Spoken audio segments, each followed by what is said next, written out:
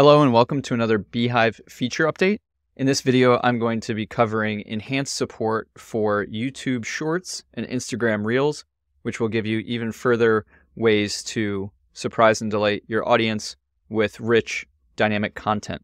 To access this feature, we're going to go to a new post, and I'm going to show you what this looks like as we build a post that contains these new elements. I'm going to grab first a reel. I'm going to click on the dots, copy the link, jump back over to beehiiv.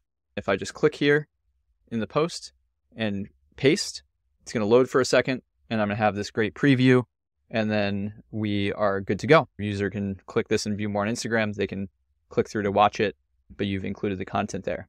The second type is just as easy to add. We're going to go to YouTube, and we're going to find the short that we'd like to share. We're going to click on the copy button for the share link, come back to beehiiv, paste it in, and this will auto-format the YouTube widget so that you can see the short. If a user clicks on this, it is going to pull up the web page where this short lives so they can view it in an app or in a browser. Thank you so much for your time. We can't wait to see the wonderful content that you build and create with these great new features. Have a great day.